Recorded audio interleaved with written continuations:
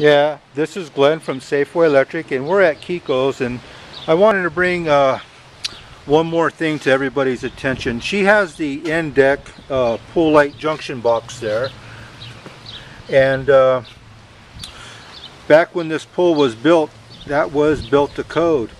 And what they found over the years was that water was finding itself up into that junction box where those wire nuts are, and water would get in there, and the pool would become energized with electricity, and lives have been lost. So this is a very old installation. It's a very dangerous installation. So if you have a pool out there with an end-deck junction box, it's something to be concerned about. You should get it upgraded.